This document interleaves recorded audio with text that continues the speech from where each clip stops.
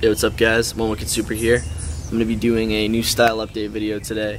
As you guys know, I've recently been doing update videos where I kind of just hold the camera and I do like a vlog, and I feel like that's uneventful and it's kind of lazy, and I want to really incorporate cutting clips together and editing into my update videos and make them a little bit more eventful and a little bit more exciting for you guys. If you haven't checked out my Instagram at SchoolboyQ Supra, make sure to check that out. I post a little bit more frequently than on here. Obviously, I post some pictures and some videos of the build. Here's the Supra right here. Obviously, since my last update video is inside, we brought it outside fairly recently. Yeah, so here it is as it sits. Nothing's really changed with the car itself because I've been primarily focusing on the engine and the transmission, and I really plan on finishing the interior and exterior once the engine and transmission are completed. Show you guys the interior. I don't think I've really showed the car itself in a while. I haven't really done much, like I said, to the interior. So here is the engine, and I'm sure you guys noticed in the trailer, real quick, I showed the precision turbo on the engine, and I'm sure you guys caught that. Now, my last update video, this was all just, there was nothing here. I ripped off my stock twin turbos, and I actually ripped off a couple more things, like the oil lines and stuff, and I put on a Powerhouse Racing Street Torque turbo kit. It's not completely done yet, but this is pretty much the manifold, precision 6266 turbo with the high pressure feed and drain kit. And the kit also includes a precision wastegate, which I may do a video on depending if I have to adjust the spring rates on it. I think it's set to 15 psi. There it is right there though. It's nice. Precision makes good stuff. Also, they included intercooler piping. I have the source mount blow-off valve, and they have a air filter with the intake piping. But yeah, as far as the this side of the engine, that's pretty much what I've done. I cleaned it up a bit. I got it nice and clean, and yeah, turbo kit's going fairly nicely.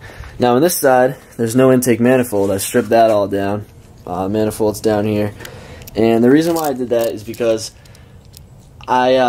I need to go drive-by-wire for the AM Infinity, and basically I could have used my old throttle body.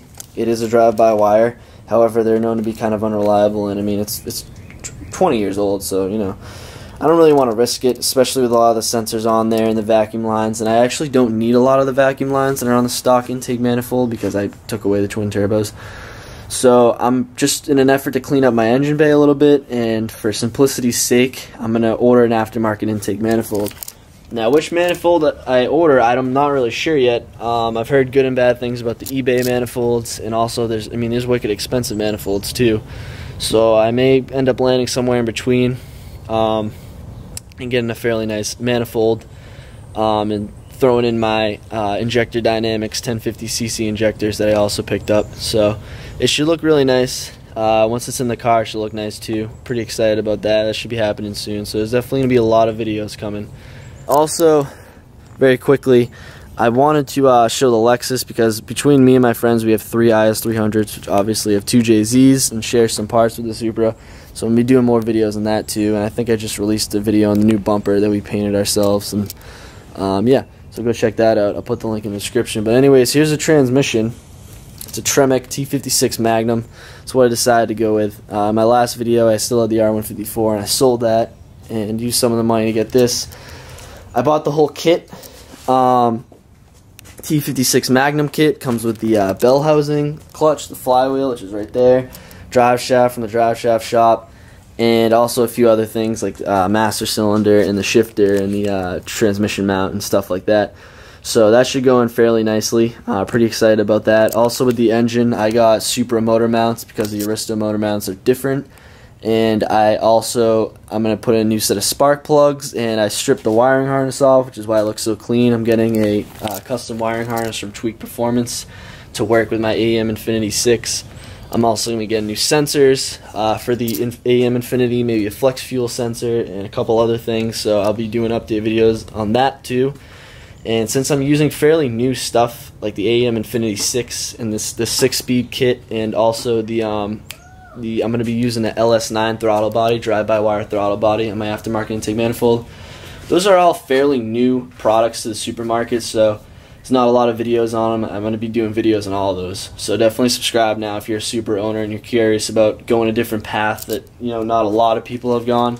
I'm going to be making videos on all the products. So definitely be checking my channel out. And yeah, I did the other weekend, I had my friends film me put the oil pan on, the rear sump oil pan. So I'm going to cut to those clips right now. Let me know what you guys think.